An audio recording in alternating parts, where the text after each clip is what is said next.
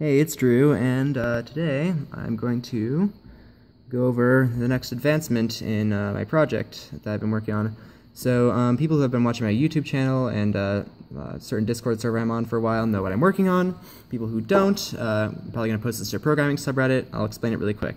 So drones use a use an analog FPV system for pilots to see what the drone, from the drone's point of view in drone racing. So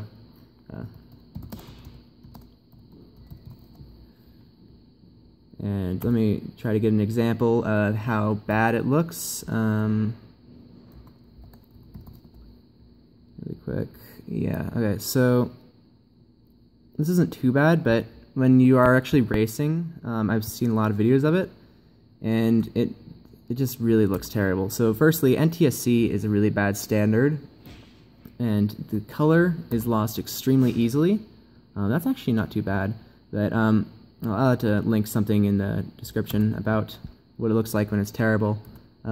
Essentially, there's just like static and everything everywhere, and it's terrible, terrible. My goal is to design a system that will send, well, close to digital signals. Not technically digital, I guess. I don't know, words. It'll use a digital system to send video across, and the goal is not only to send video that is not susceptible to interference as much as analog. I want it to be of higher quality as well. So in order to do that, I've gone through a lot of different design processes, and very recently I found out that a lot of the things I was going to do wouldn't work because apparently multi-GP only allows certain transmitters, so I can't build my own transmitter, which means I have to keep the bandwidth of the transmission within around 6 megahertz, which requires me to implement JPEG compression. So that's going to be fun, and that is what the topic of this video is about.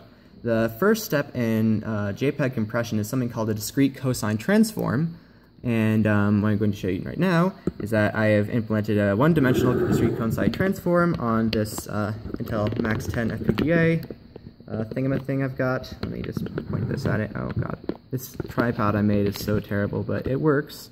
Yeah, so this is a Accelerate Snow. It's supposed to come with like a retarded sort of system with emulating an Arduino Uno at 64 megahertz and some other stupid stuff that I really didn't want to deal with, so I just decided to scrap that and start from the ground up. There's 4 LEDs showing the lower 4 bits of stuff that's being sent to it from when I was starting off. This has a stupid pinout, so I had to make my own board that breaks out a normal JTAG thing to it. This is a USB blaster to program it. We've got an Arduino. This serves 2 purposes. Firstly, it's providing power to it, because for some reason this doesn't. And also it's going to be used to use a UART port on the, well, it's basically being a UART port. I can send commands from my laptop to it, which is the whole purpose of it. We're already 3 minutes in. Fantastic. So now let's start to look at what I'm doing. So what have I done to implement this? Well, I don't know much about how the floating point standard works, and therefore I decided I am not going to try to implement it because I don't know how, and the libraries and stuff I found online have copyrights and are really terrible and hard to understand because I don't understand how it works in the first place. So how can we get around using floating point numbers for something that is so, well, dependent on them? Well, I've essentially figured out a very easy way to do it. So if you were to, let's say, multiply the number 10 times this, so, oops, that's not a 0. It's hard to do this behind a tripod. So we get 3.53 whatever, right? But what if we were to instead do this? So if we start by doing 10 times 1024, so that'd just be bit shifting it 10 times, so we get this. So now if we then multiply that really weird thing times 1024, we will get 362. So now if we take this number, multiply it times 362, then bit shift it downwards 10 times by dividing by 1024, then there's no decimal points anywhere in that. And as you can see, this doesn't have a decimal in it. And then we can continue to do that process where we multiply it by something, like in this process, and we can retain 3 decimal points of precision, almost, kind of. But then when we want to convert it back to a normal number, we just have to divide by 1024, which is another bit shift, and that will give us, well, so this is 3.535, this is 3.5351, so it's very close. As I said, 3 decimal points of precision, we got them. So that works. And that is how I'm doing this. So over here, this is Quartus Prime, my new least favorite program I've ever worked with. So I have some open source serial stuff, which was very fun because it took forever to get working because I did something wrong because I'm stupid. This is a thing that just essentially will take commands from the console and turn them into actual actions. And then this is something that will relay those actions to the discrete cosine transform. This is the fun part here. Anyway, so I've implemented that, so when we take the data in, it's single bytes because I'm planning on using on OV7725, I'm pretty sure, yeah. Camera module, which obviously doesn't have the highest color depth. The green channel is only 6 bits, so 8 bits is already in too much, well, already more than we need. So we're just sending a single byte in, bit shifting it 10 times, and then doing whatever calculations we need to do to it, and then we are sending it back to the console, so it can be sent back to my Arduino or whatever, right? But this gets rid of a lot of the precision in this exact step here by bit shifting it 20 times, but I can retain the precision I need to carry out the JPEG compression algorithm. So that's a thing. So let's now show it working. One last thing before I show it working. So if we look at this, what I've done is I have copied and pasted the entire algorithm here into the Arduino code, and I have it just run at startup. I had to change this back because I did this is my second take. Pretend these are all 33. And that I never had to change them. Okay, so this is the input, and then as you can see it's input thing, and then at the start, in the setup, it'll run this with the input thing as the variable, and then at the end of this, I just have it printing out some stuff. We don't need that anymore, actually. So yeah, we're just printing out the result. And this is done with floating point numbers, so that way I can compare it to the floating point number, what my FPGA does, and see if it's working properly or not, and that was really helpful. So now, oh god, did I screw this up? Okay, I had to play. What did I do? Why won't you upload? Come on. Please? There we go, now it's doing it. Okay, so now if we open up the serial port, you can see that it'll tell us what the answer should be. Alright, in this case it's 93.34. So let's now send the value 33 8 times, well, to fill up the 8 registers. As you can see, this is what we're supposed to do, or whatever. So what is 33? So in order to send it over the serial console, I didn't want to have to implement parsing ints or whatever, so I decided to just use ASCII. So in this case, 33 is an exclamation point. So what we'll do is use the write command, which is just the letter W, lowercase, and then the exclamation point, and that will then set the first register to that. Fun. Actually, yeah, I have to send a couple things first. Oh, did I screw something up? I might have. Oh well. Oh, right, no, I did. I unplugged the power for a little bit, and I have to reprogram it. Yep, I have to push it down, otherwise it doesn't work. There we go. Okay. Alright, so there we go.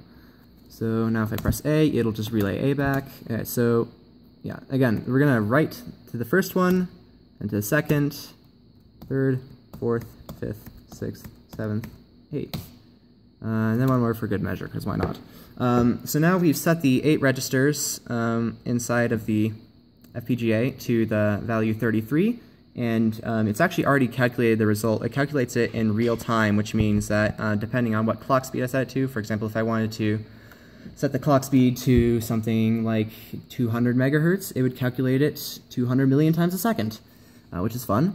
So now that we've sent it there, we can read it back after I reset it, because it basically just implemented a counter to say which one it's going to. So it'll like set this one, then this one, then this one, but they'll keep going forward and overflow repeatedly, and pressing C and sending it will reset it back to 0.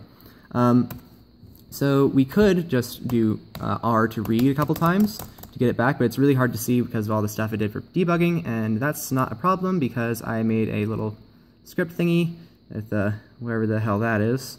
So if I send that, it'll tell you what the values are, and if you remember, the value was supposed to be 93 point something something, and as you can see, it's 93, and the rest are all 0. So if we were to reset the Arduino to see what the thing is, let me just press a button.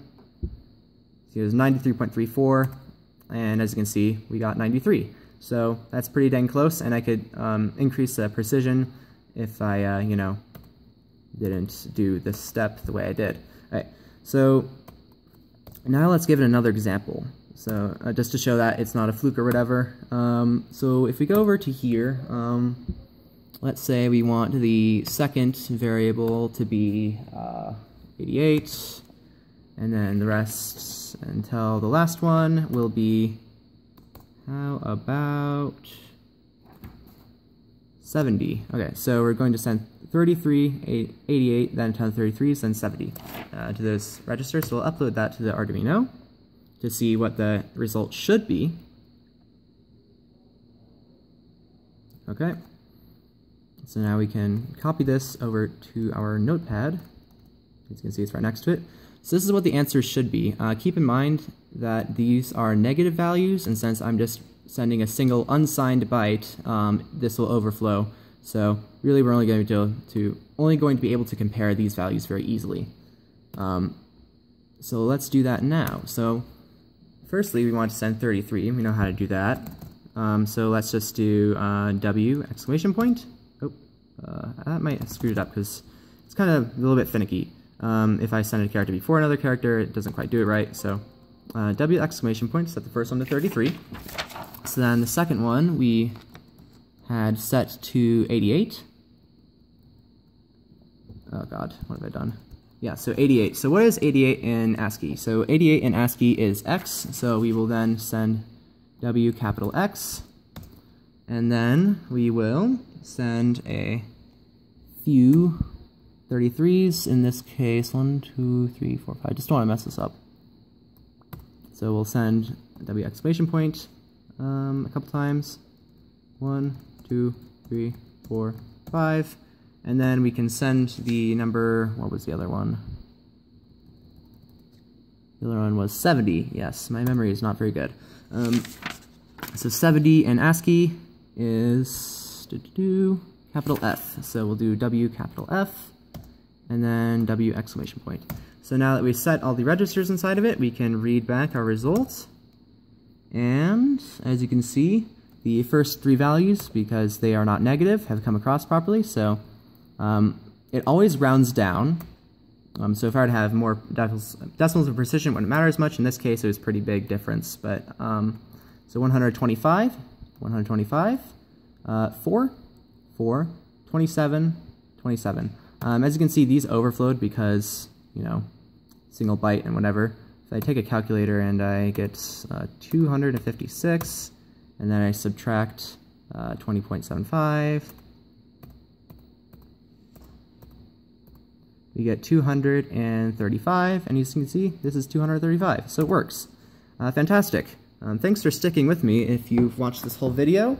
Hope it wasn't too absolutely terrible, and to the point where you can understand what's happening. And yeah, see ya.